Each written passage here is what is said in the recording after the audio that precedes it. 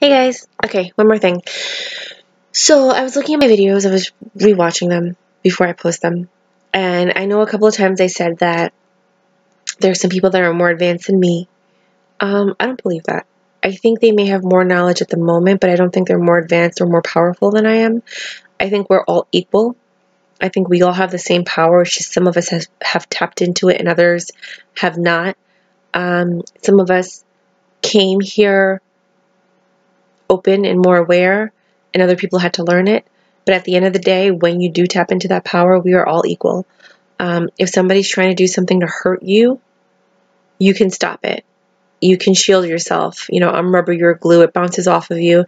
If it does happen to attach itself to you, all you have to do is transform it. You can transform energy, and you transform it into something positive.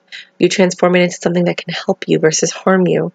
You laugh at it, and not laugh at it, but just say, like, you can't hurt me, you know, and then just transform it. And just keep going in the way of the light and just be happy and joyful. When you're happy and you're laughing and you're smiling, things can't really touch you. You know, we're all here on a journey.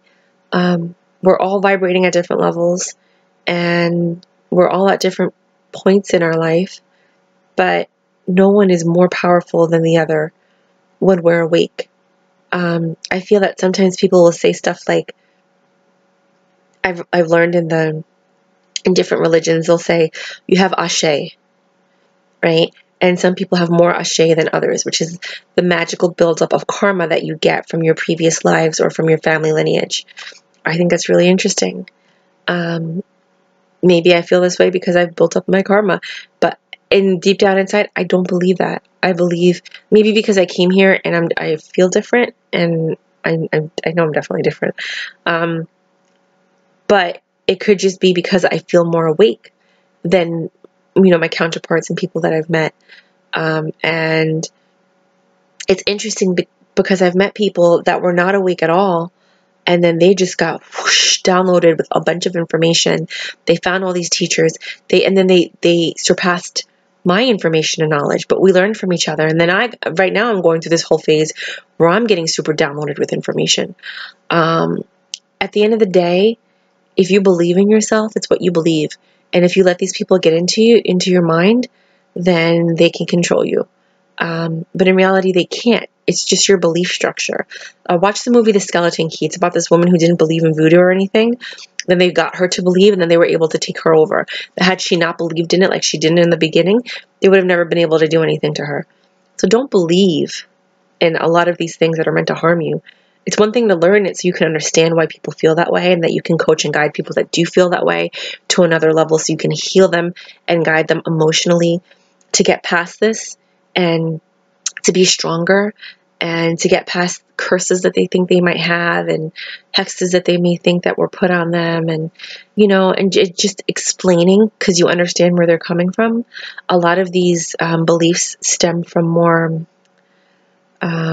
from different types of religions, and yeah, I grew up Catholic, and I've been submersing myself in multiple religions recently and studying them, and I look forward to going to different countries and actually learning about them up front. Like, I want to go and study with the Native Americans and hear their version, and then go to Tibet, and then go to India and hear their version, and learn from the people, then go to Polynesia and where Mu was, and hear their version, and go to Australia and with the Aborigines and hear their version. That's what I want to do. If you want to fund me, go to Let Me School You, do some donations, I'll use that to travel. But I just look at it like we're all powerful beings. We just forgot. And it doesn't mean that the power is not there. It's still there. But if you feel that somebody did something to you, you can transform it into something positive. You can transform it into energy that's going to heal you. You can transform it into a positive thought. You can transform it into a way that you build your power and say, you will not harm me. Go, leave. I let you go. I release you. Go. There's so many different things that you can do. I've just wanted to share that with you guys. Sometimes you do need to go to a more powerful spiritual healer, not because they're better at what they do, but it's because your belief is so strong in that this other person will be able to understand you and vibrate on the same frequency and get you to understand or do something that will make you feel safe and comfortable. And then you'll feel cured, or you'll feel better. You know, we all vibrate on different levels. We all believe different things, and we all have to hear the answer in a different way. But deep down inside, you have the power. No one has power over you. Don't let anybody believe don't let them believe they have power over you, and don't allow them. In the movie Labyrinth, she says, "You have no power over me." Those are very strong messages. Movies have very strong messages. And they're all secrets. You know, they're all trying to tell you in advance, you know, the answers. So just wanted to share that with you guys, and I'm going to get going. Bye.